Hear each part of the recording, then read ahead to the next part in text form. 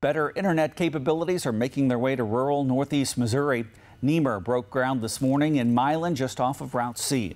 NEMR and Sullivan County officials were present with shovels in hand to commemorate the start of the project. Representative Danny Busick was there as a speaker. Even a stray cat took part in the event.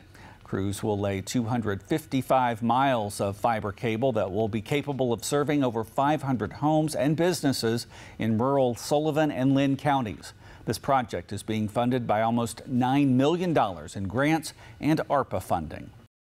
Getting this type of service is very valuable to this area because there is people that's wanting to move to smaller areas, but if they don't have fiber available, they can't work online very well, and this gives the same information to those in the rural as they can get in a lot of urban areas, and so it's a great advantage to have this in the rural areas.